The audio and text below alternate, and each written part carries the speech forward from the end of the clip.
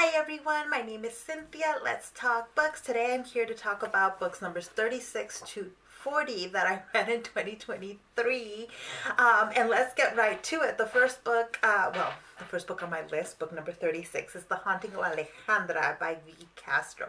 I have a dedicated review to this book, so I will go ahead and link it below if you're interested. But I basically loved it. It is a book that it uses the myth of La Llorona and merges it with the life of a woman today, but takes us back through her indigenous ancestor that has this first meeting with what is now the being that is haunting her. What really intrigued me about this book, though, is the way it merges motherhood and ideas of motherhood and women's role, because Alejandra, when we first meet her in chapter 1, is struggling really hard with being a stay-at-home mother. That is not what she had envisioned. It was also not her choice, in that her husband kind of pressured her to not work. And she loves her children, but she is stuck in this role that she doesn't want and doesn't know how to extricate herself from that. And so the myth of the Llorona is a stand-in for so much going on in her life. And what I really, really, truly loved here is all the layers that V. Castro adds in here, because in order to escape both La Llorona and her marriage and this feeling of being stuck, Alejandra has to go through therapy. And so there's just so much to dissect, and Latinx horror has some amazing themes, and I just really enjoyed that book. Next book on my list, I have a physical arc of. This is Our Migrant Souls, A Meditation on Race and the Meanings and Myths of Latino by Héctor Tobar. So this is I did receive this book for free. The arc was sent to me, and I don't remember exactly how it came to me, but I know I didn't request it. So one of two things: either the publisher reached out to me and asked if they could send it, and I said yes, or it was sent to me unsolicited. Either way, I am so glad that this book made it to my hands, because it is just fantastic. It's a popular nonfiction, so even though Héctor Tobar is an academic, I think he writes in a very approachable way. And one of the things that he's doing in this book is mixing his own biography with stories of his students and history, and just different elements of what it means to be Latino in the U.S. And it talks about everything from, for example, what do we do with communities like the Cuban community, which tend to vote and have different approaches in the community than other Latinos in the Latino community in the U.S., to also the legal designation of Latino throughout history, the way in which queer identities challenge this idea of what it means to be Latino, the way in which second, third generation people experience Latinidad differently, the different elements of race within the Latino community. So basically what Héctor Tobar is showing is that the Latinidad in the U.S. is built on very, very shaky ground, right? It is a colonial relationship with the U.S., and that immigrants that come from Latin America are coming to the U.S. and have already experienced a colonial relationship with the U.S. And then within the U.S. there is still a colonial relationship many times, but it's complicated by assimilation, it's complicated by the diversity within Latin America, it's complicated by race, by class, by going back home, and those that can go back home, and then what their experience is like when they try to visit home or try to return home. It's a really amazing book, and it had me right from the beginning, because Tobar in his introduction talks about the different conversation he has with students and what he hopes students get out of his class. And I just I was just like, yes, this is it. This is exactly. I want to use at least one of the chapters from this book in my class on race and ethnicity in U.S. history, because I think he does a really good job of summing up a lot of what is happening with the term Latino, right? For example, on page 6, he says, "You and I and countless authors and activists use Latino or Latinx or Hispanic to express an allegiance among peoples, a shared experience. But in the intimate spaces of our friendships and your homes, you are not inclined to use these terms. Then, when you are asked the annoying question, 'What are you?' you are more likely to answer with something more specific and more satisfying, something closer to your lived experience. 'I am Mexican,' you might say, even if you were born in the United States.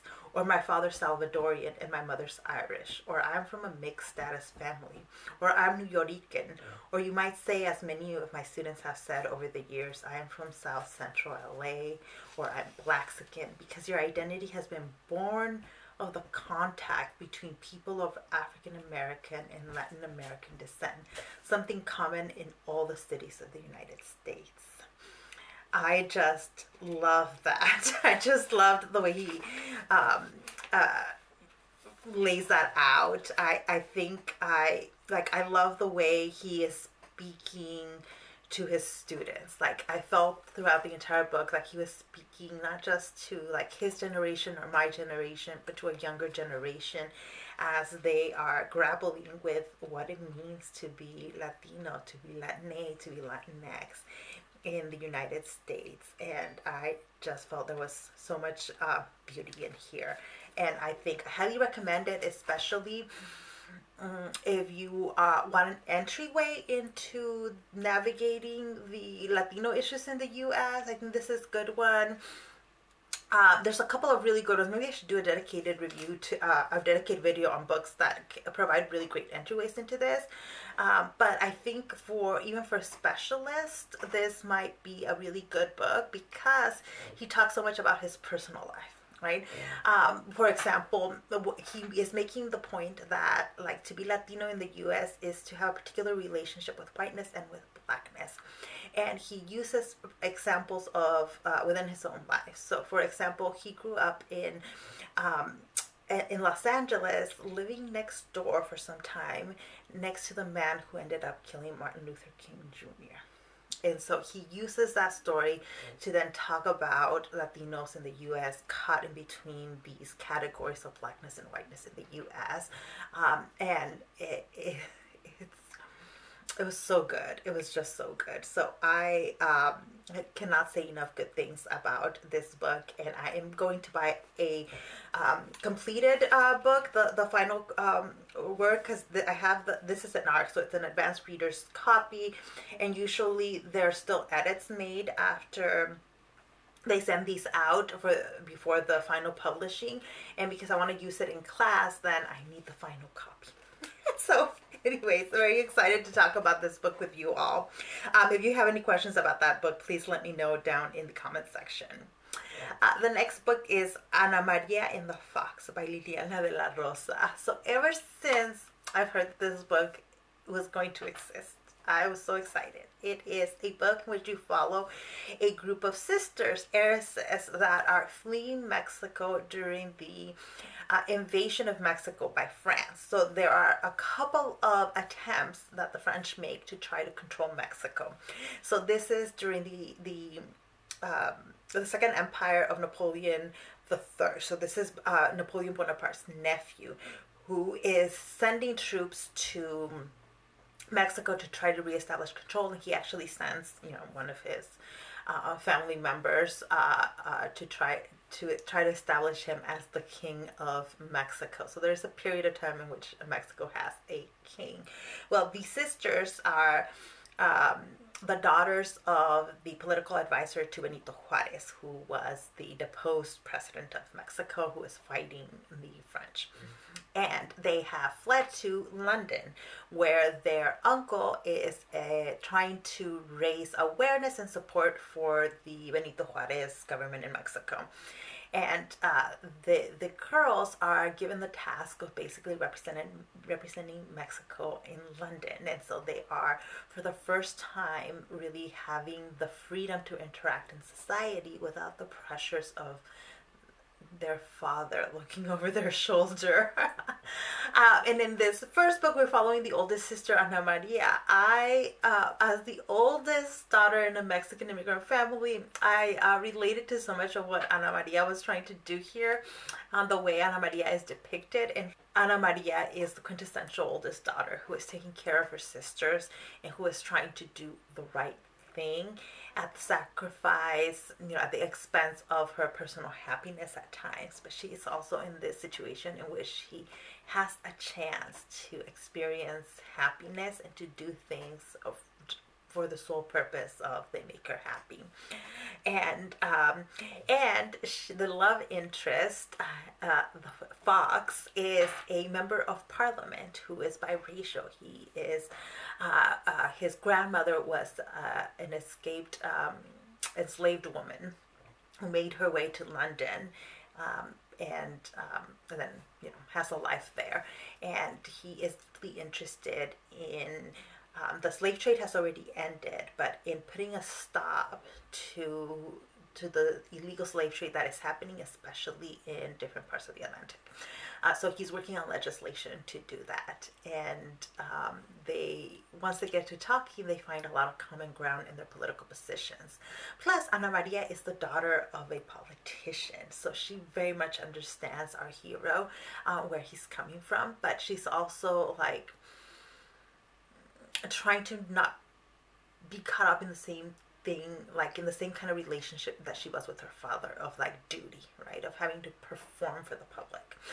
But the spark within these two just flies. This is a very slow-paced romance. Like, I did find myself wishing that there was more interactions between the hero and the heroine, especially early on in the story.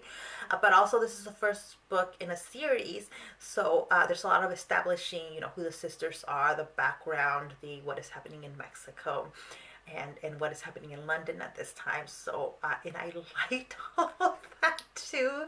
So it was hard for me to like fault the slow pacedness of it when I was enjoying some of that. There is finally a break in the action when there's a country party, and once the country party starts, I felt like the book switched tones a little bit on me. And pacing, the pace became much more fast-paced. The kind of villain makes a more explicit appearance, and things just pick up. I was recently watching Casen's video. Her channel is always doing it, the vlog in which she talks about reading this book, and I think I agree with her that there are some storyline threads that are kind of like ignored towards the end of the book. Presumably, I have a feeling that because they will show up in books 2 and 3 as we get the sister stories. It is also very clear who the sisters' love interests are going to be, and I think there's a lot of potential there. So I'm really looking forward to the next books in the series, and I think if you're interested in this time period in romances that follow heroes and heroines who are non-white and that bring in that extra flavor, I think this is a good one to pick up. I really had fun with it. The next book that I read was Hollow Beast by Alysa Lynn Vandés. This is going to be another book, another first in a series.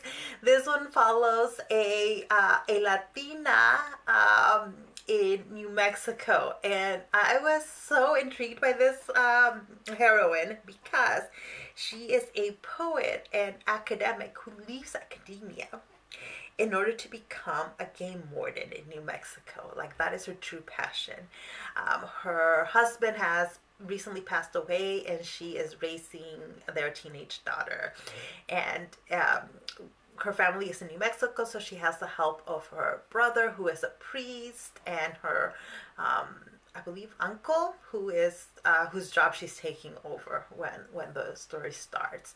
Well, the story starts, and she is there are poachers that she's having to deal with, but it turns out that there's also a white nationalist group that's hiding out in the wilderness in New Mexico that she polices, and it is her job to bring down this white supremacist group. and just the poetics of this Latina gay warden bringing down this white supremacist group are fantastic. I loved our main character. I love her backstory. I loved her brother. I loved her daughter. Like a lot of the side characters, like key elements in this kind of thriller series. It just hit the spot for me. The only thing for me that was not as strong was the view of this, like the villain in the story. In this book, it's the white supremacist group. Now, I have no problem making the white supremacist group the villain. It was just heavy-handed at times. Like, there are entire chapters from the point of view of these white supremacists, and that was really, really hard to read. I considered DNFing it only because of that. Like, I was like, oh my god, I do not need to read the perspective of these horrible, terrible men. Unfortunately, it is very realistic, the depiction of these particular men, and so it was difficult to read and to be immersed in their point of view for chapters at a time. But the rest of the story was just fantastic, and I can't wait to continue reading in the series. And then finally, book number 40 of the books I'm reading in 2023 was One Flew Over the Cuckoo's Nest by Kesey. I never read the book or watched the movie, so when my friend suggested we read this book together, I jumped at the chance. I said, "What, that book about institutionalized people and mental health? Let's see what this classic is all about." And what I found is that while the characterization's really interesting, the character development's very interesting, the portrayal of mental health was a bit cliched. It's like all these men in this mental health hospital, and the villain in the story is the one female nurse that kind of runs the place. I had no problem with the dynamics, as they were like this dynamics of the patients versus the staff, but it gets really icky in the way that like the men talk and interact with this female nurse. And yeah, I can totally though see like how Jack Nicholson probably did an amazing job in the movie with it. Again, I haven't seen the movie, but knowing that Jack Nicholson, the character that Jack Nicholson plays, I can totally see it in my mind. So I will watch the movie. So like really the book for me was like a 3-star read, and that I won't discourage anyone from reading it. I finished the book. There was enough there to keep me interested, but it has some significant flaws, and I don't think that like I would want to pick it up and reread it at any point. Really, I think there are much better books that deal with the problems within mental health institutions, the whole institutional process, and the serious flaws in the way we handle mental health in this country. And this one I didn't think particularly brings any of those elements, gives us particular unique insights into that process that are not better done elsewhere in other books. So those are the books numbers 36 through 40 of the books that I'm reading in 2023.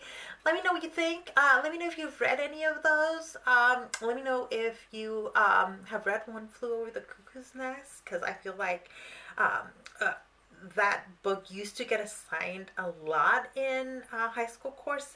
I don't know that it still does, but yeah, I kind of felt about it, and I'm willing to bet I'm not the only one. But if any of these books interest you, let me know as well. I'm happy to talk about them. If you've read them, I really want to chat about them. And thank you for watching this video. I will see you in the next one. Bye.